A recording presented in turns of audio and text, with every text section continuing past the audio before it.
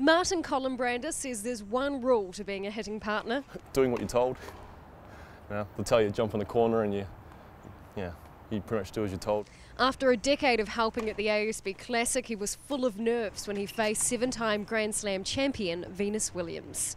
She's hitting the ball huge. I'm still hitting first serves and she's crunching them. Martin was so fun, you know, he made me look good. I don't know if I hit as well today. Yesterday was a golden day, but at the end of the day it's about winning the points and not like who's hitting the best. That's what I tell myself. On this day though, it was the Kiwi lad who came out on top. I won the tiebreak, didn't you see that? And while she may have dominated women's tennis for more than a decade, Colenbrander says you'd never know it. Lovely. Absolutely lovely. Asking all sorts of questions, where I'm from. Yeah, just a lovely person. Makes it easy to go out there and hit. You know, you're not so intimidated by Venus Williams, tennis superstar.